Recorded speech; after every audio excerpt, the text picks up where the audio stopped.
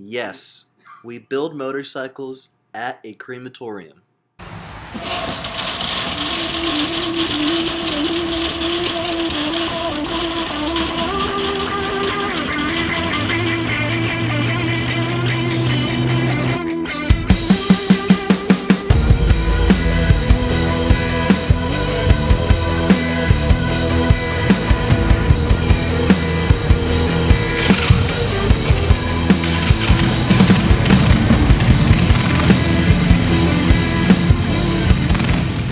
My grandparents opened this place in the early 70s, and ever since then, motorcycles have played a huge role in the part of Eastern Casket and Eastern Crematory.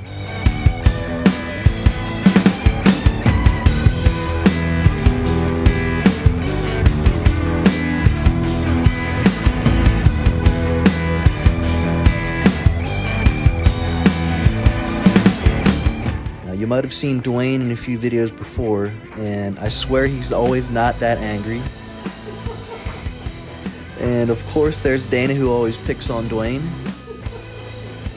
Then there's Lulu, who always sits underneath the desk all day. And of course, the man in charge, the boss man, there's Pops.